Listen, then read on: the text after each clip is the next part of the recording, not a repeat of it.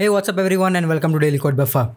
In this video, we are going to see what is the difference between linked list and array list. So without any further ado, let's get started.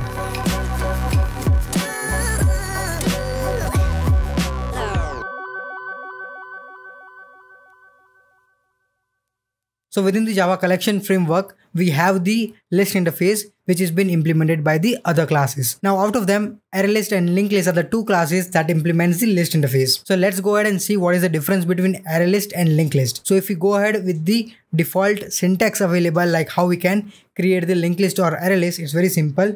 Here you can see I'm in my Java project here. And to create the ArrayList, what I can do, I can just directly say ArrayList here. I can import the package and we can define the type as well, like which type of array list that we want to create. Suppose I'm going to create string type, then I can just define array list equals to new array list, and this is diamond operator that we have given, and your array list is declared here. Now for the linked list, you can do the same thing. You can use the linked list class here, linked list class, and you can define the type as well. I'm going to define string, and here I'm going to define linked list equals to new linked list. Okay, so you can see that declaring an array list and linked list is pretty much the same thing. Now let's add some of the elements here. Now to add the elements within the array list, what you will do, you will just do ArrayList.add method, and you can define the name here. I'm just defining the name which is of type string. Okay, and the same thing I can do with the linked list as well. So I can do LinkedList.add Shabir. Now you can see that both of them, ArrayList and linked list, is having the add method. This is because linked list and ArrayList both is implementing the list interface, and list interface have the bunch of methods defined that has been implemented by all these particular classes. The same happens for the other bunch of operations as well, like to get the data, to remove the data, and to check if the data is available or not. All kinds of operation, those are available in the list interface.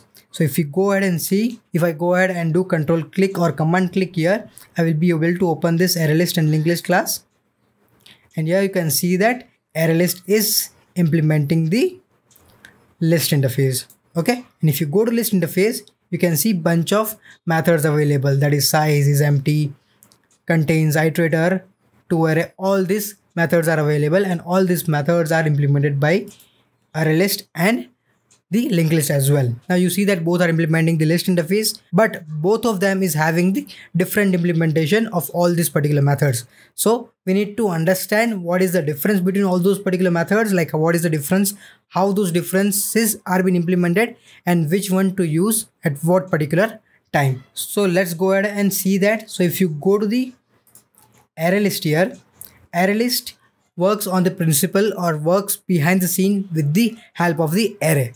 So if I give you the example how ArrayList works is, ArrayList will be having the array over here this way. My drawing is really bad, so just try to understand from here. Okay, so it will be having the array over here this way. Okay, by default the size of the array would be 10. So whenever we create the object of an array list, behind the scene it will create the array of size 10, which will be empty. So and whenever we do ArrayList.add, so this is the operation, like ArrayList.add, at that particular time it will try to add the values. Suppose I added value 1 over here, so it will be inserted over here. Then suppose I added value 2, then 3, then 4, then 5, 6, 7 and 8. Okay, there will be a couple of more elements because the default size would be 10. Now this is the array that is behind the array list. So this is what array list looks like behind the scene. Now if you go ahead with the linked list will define the same way, like linked list will be having the nodes. So if I give you the linked list example, okay, linked list will be having the nodes, and each of the nodes will be pointing to the other nodes. So suppose if I give you an example, this will be the node, and this node will be having 3 fields. One will be the value, suppose the value is 1. One will be the previous value. Let me just give p over here, and one will be the next value. So what is the next node available? So it will be having 3 fields, and the first node available would be pointing to the first node itself, or you can say that it's a head node or first node. Okay, head node or first node itself. And there will be another nodes available. So let me just create another node. Then there will be another nodes. So this way it will be having different nodes available. And the middle element will be having the value. Suppose it's having 2, it's having 3. And this will be the previous node's address. So previous node is this. So it will be having the address of this. Okay. And this particular will be having the address of the next node. So the next node is this. So it will be having that particular address. Okay. So this way you can see that both are connected together. So both the nodes will be connected together. One will be having the address of the previous and one will be having the address of the next. Same way here as well. Okay. So here you can see that it is forming a doubly linked list. So within the linked list class, internally it's creating a doubly linked list. And when it's a head node, the previous of the head node would be null value because it's the first node itself. There is no node before that particular element, before head. So the previous of the head node would be the null, and the last point over here, this will be called the tail element or the last element, last node itself. So the next of the tail or next of the last node would be null because after that there is no node available. So this will be the structure of the doubly linked list behind the linked list class. So we got to understand how the internal working is, like how the internal structure of the array list is and how the internal structure of the linked list is. Here if we see the array for the array list, whenever the new node or whenever the new element is going to be inserted, what it will do is it will try to insert the data one by one. One will be added at the first position, then the next position, the next position. Okay. And for the linked list, what it can be done is whenever we try to insert new node or new element, a new node is created and the node is attached at the starting of the element or the end of the element, wherever we want to add. Now let's take the example where we want to insert at any particular place. So suppose I want to insert data after 3, okay, in the array list. Okay, so let's take the example for that. So what it will do is, what it has to do is to insert the data at this particular point. What ArrayList has to do is ArrayList has to create the new element, okay, new array itself. So it will create a new array and it will be having new array. And what we have to do is we have to add all these elements. Suppose 1, 2, and suppose I want to add 5 at position 3. So I'm adding 5 here, and then whatever the elements are there, so we have to shift those elements 3, 4, 5, 6, 7, 8. So this is the operation that we have to do. So adding the element itself is not easy in the array list, where we have to do the shifting as well. So whenever we want to add a element at any particular place, we have to add that, and the rest of the elements we need to shift. The same happens for removing as well. Suppose I want to remove this particular 3 element over here. Okay, at that time what I have to do is I have to remove that element, and the rest of the element are there. All these elements, I have to shift all those elements. So what it will do is behind the scene is it will create the new array. Okay, and it will add all the elements here 1, 2, and whatever the elements we have to remove, that will remove, and rest of the elements will be shifted to this place 4, 5, 6, 7, 8. So this way the add and remove operation will work in ArrayList. So you can see, just to add the element and remove the element, we are doing a lot of operation. We are just getting the element and we are shifting the elements, and we are creating a new array and we are adding all the data. Okay.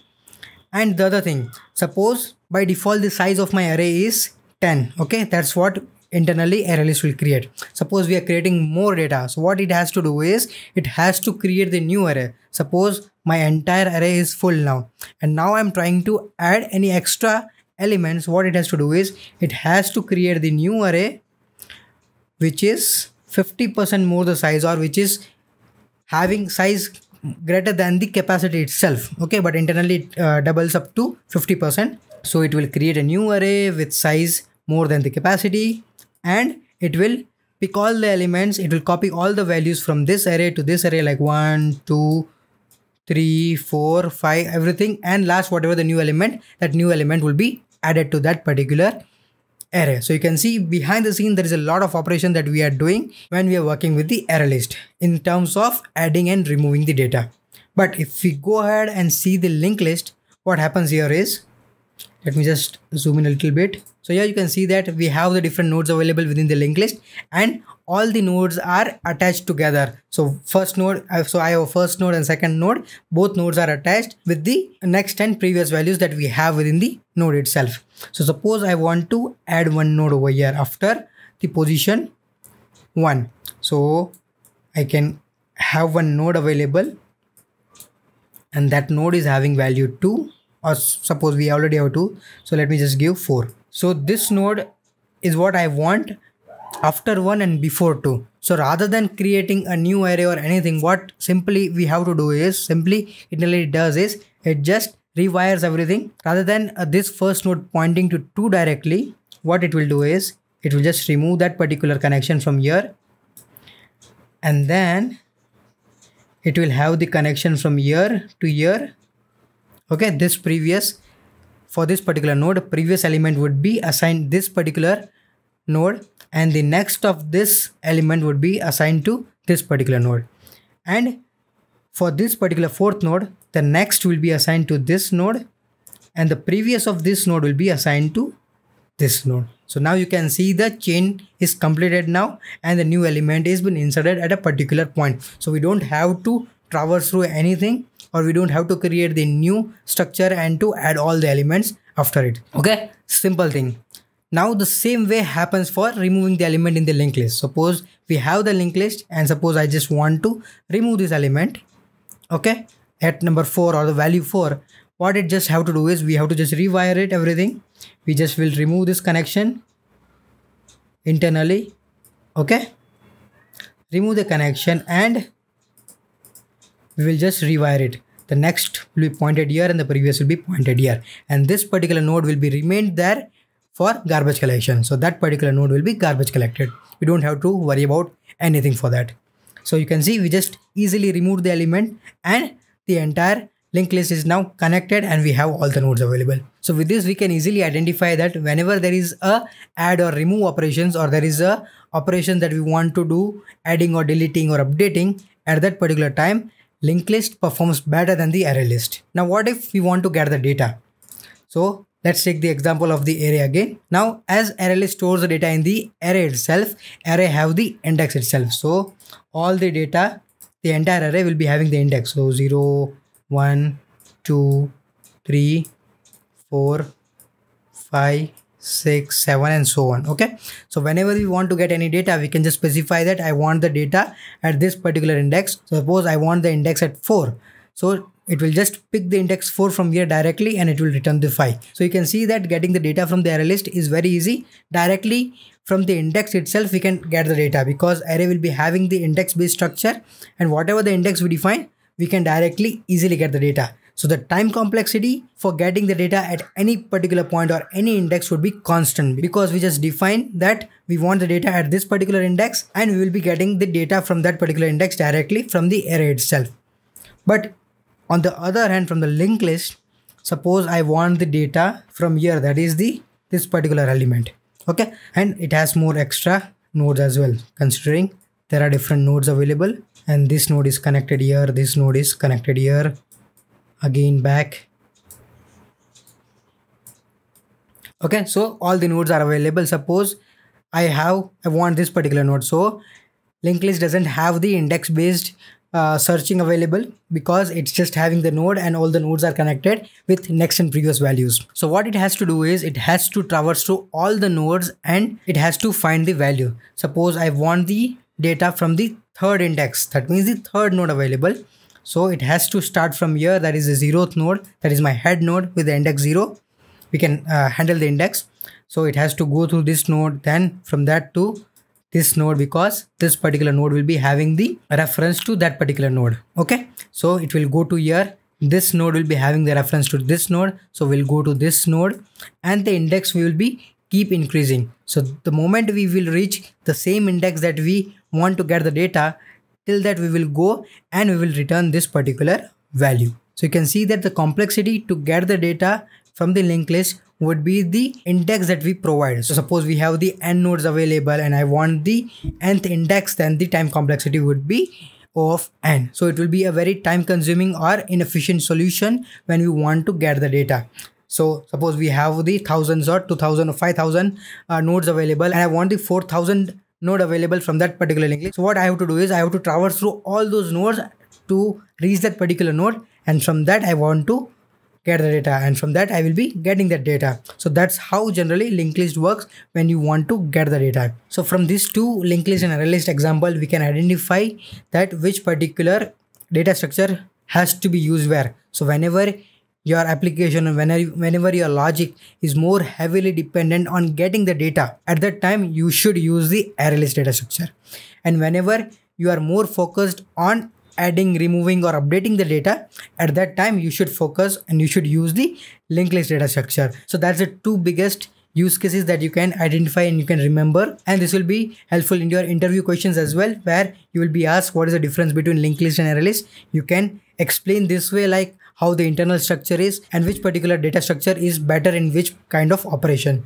Linked list is better in addition, deletion and updation operations, and ArrayList is more efficient when you want to get the data. And that also, if you have a very small list, it wouldn't impact much, but if you have a very large list, at that particular time you will see the efficiency of these two data structures. So this is what I wanted to share, how internally both works and how you can identify which one to use at what particular time. If you find this video helpful, you can subscribe to my channel and join my channel to support me. I will see you in the next video. Till then, happy coding. Bye bye.